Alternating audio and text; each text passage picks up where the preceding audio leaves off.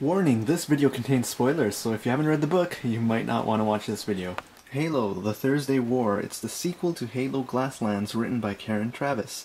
The book was released October 2nd, 2012, all across the USA. You can find it in your bookstore, you could order it online. Unfortunately, in Canada, you could not find this book in bookstores or anything. You would have to order it online. So it was very unfortunate, and I don't know when I'm going to upload this, but when I do, that means it's finally released in bookstores. Gosh, who was in charge of distributing these books? Because I don't know about you, but I want my Halo books on day one. So right now I'm just filming this with the Halo Glasslands book in my hand, but what you guys are seeing is the Halo Thursday War book in my hand. Ah yes, the power of editing. So anyways, here's the cover here. It's a pretty nice cover, I guess. We see I believe that's the Infinity in the background there. And the planet is Sanghelios, if I'm not mistaken. The planet, the home of the elites. And is that a Spartan or is that an ODST? I have no idea. So at this time that I'm recording the video, I am done only half the book, so the first 8 chapters. But no worries, once we get like halfway into this video, I'll be filming once again and I'll be completed the whole book. So anyways, this book starts off where we left off in the first book, where there's an explosion on Sanghelios and Phillips loses contact with Oni, Kilo 5, I guess.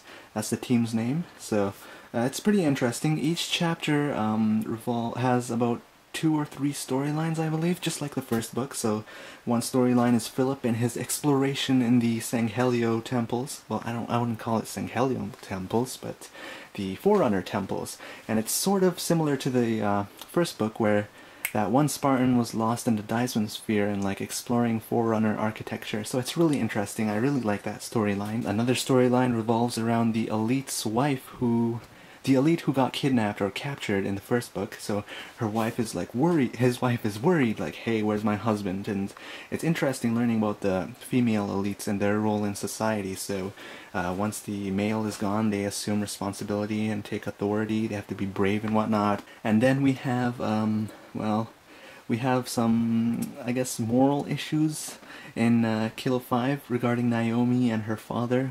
That's an interesting topic. I really hope we go more into that later on in the book, but right now they're focused on trying to save Phillips.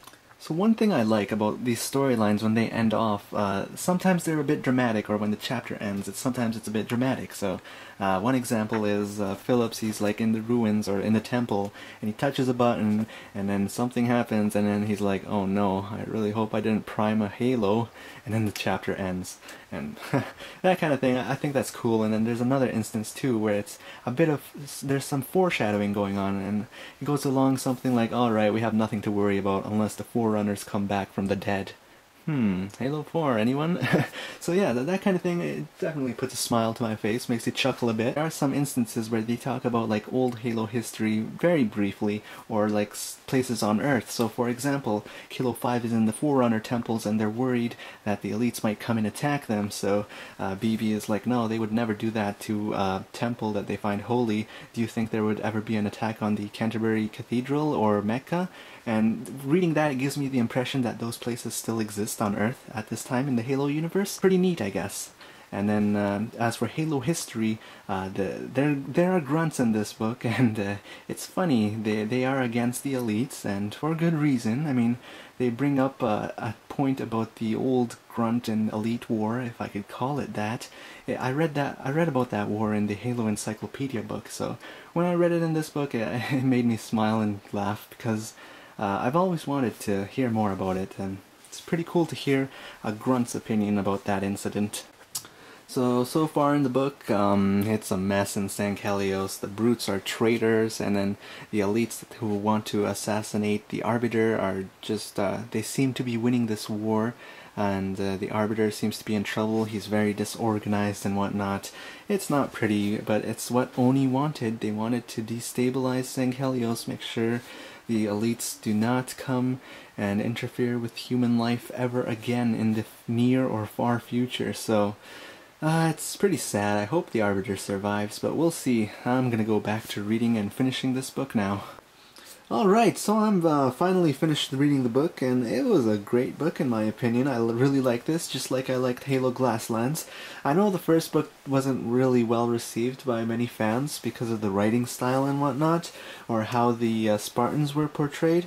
I didn't really have an issue with it, but I guess for those people, there were no Spartans in this book, other than Naomi, of course. So I guess in a way you could look forward to reading this one. I wonder what happened to them. I don't even remember what happened to them at the end of book one.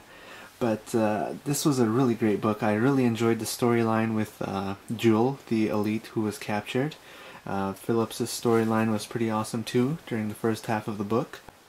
I don't really like what's going on though in terms of what Oni is planning to do with the elites and whatnot, and you know, the Arbiter's fate and everything like that. It's pretty disturbing. I mean, if I was younger I'd be like, I wish Master Chief would come and save the Arbiter, but I don't know, Master Chief is pretty much a puppet. He can't do anything in this situation, so it's not really great in my opinion, and Oni are just really disturbing in my opinion with their ideas to like starve the elites and whatnot. I just that's really disturbing, and there's something else too I don't remember. If you do like Forerunner stuff, like information about it, this is definitely a book you want to check out.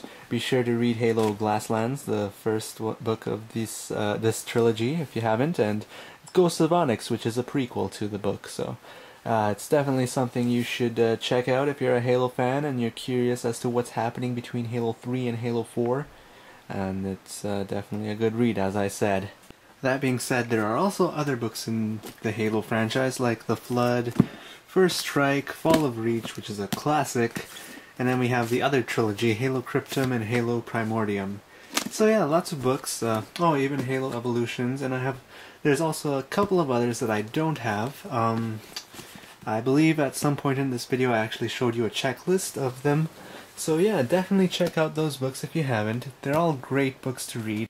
Also, I'd like to say that the sequel to Halo Primordium is going to be called Halo Silentium, and I don't know what the release date is. I thought it was going to be January 2013, but I think it might be delayed. Oh no, are they delaying it like the comic books? But no, actually. Speaking of comic books, actually let's not speak about comic books. At the beginning of the video I said I would film this video once I got the actual copy in hand. Well, that never happened. I ended up ordering this from Amazon because even today I checked, none of the bookstores in the, I don't want to say country, but in my province have it. In some provinces though, some of the, I guess lesser known bookstores have it, because they went ahead and ordered it from Amazon maybe, I don't know, but turns out not only Canada, but some places in the UK and Australia, they haven't been able to find this book either, still, so that's really unfortunate. I don't know why they did that.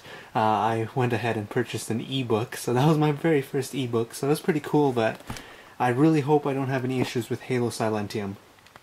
So there's a lot of things in this book that I really want to talk about, but man, this video can be only so long, so be sure to leave a comment in the comment section about things you really liked about the book, or you didn't like about the book. What were your favorite parts and whatnot, any good quotes, make some theories, have some debates, you know, make that comment section alive, because it's great reading that stuff, and plus, it's great to discuss things. What I want to know is, are you guys on Oni's side or are you against Oni? Because it's pretty controversial when you think about it. If you think about it, it's controversial. I'm not on Oni's side, as you can tell throughout this whole video. I really hope they get what's coming to them, but at the same time, what's coming to them, I think nothing can stop them, unfortunately. So yeah, let me know all your thoughts and whatnot. Be sure to check out this Halo 4 magazine that is in bookstores, I guess.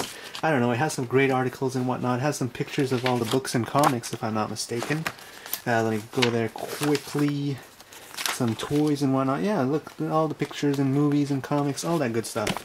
So yeah, everyone, thanks for watching, and whoa, what's up with George?